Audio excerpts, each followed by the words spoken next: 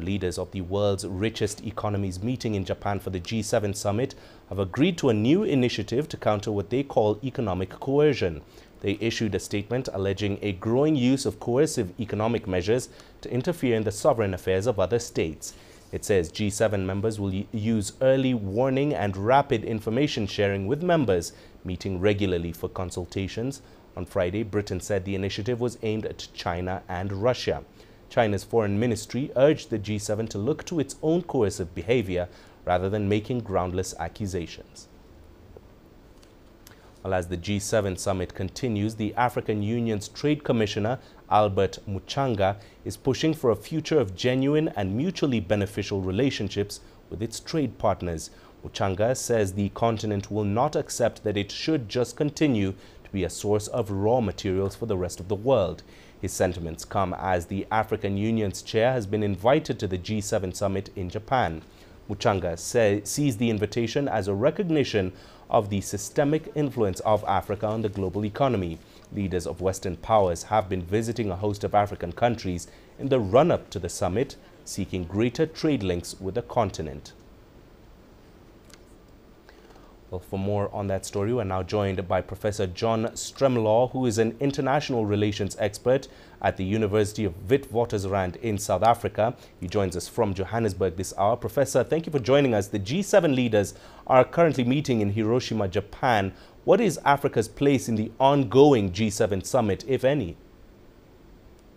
Well, it's an indirect role. It's an important role, and you've alluded to that, I think, earlier on. It's the G7 are an informal, not a treaty organization, as you know, but they still comprise 44% of the global economy, but it's down from 70% 3 decades ago. So it is a changing world, and I think that Africa can be a moderating force between the competitiveness that is evident on the continent, and for the good of the continent, by the way, between China and the West. And so, therefore, to find formulas for win-win-win is incumbent upon African agency. And so I'm very glad that the spokesman had that to say in a positive sense. And Azali Assoumani from the Comoros is the current chairman, and he'll be there attending. But South Africa is not attending this year. Right. And Professor, how relevant then is Africa as a continent to the G7's agenda, and what benefits are there for the continent in strengthening ties with the group? Well, this summit, as you know, is dealing heavily with the Ukraine war, and President Volodymyr Zelensky from Ukraine has arrived in Hiroshima and will be speaking to the G7 leaders.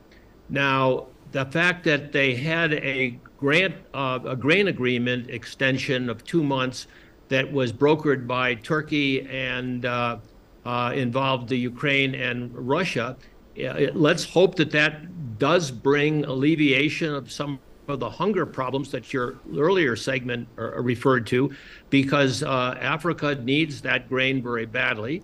And also Africa needs investment very badly, and so that the Belt and Road Initiative is positive, as is the infrastructure investments that are being made by the G7. So it is a positive agenda, as the contrary to the terrible circumstances that you were recounting in the earlier segment.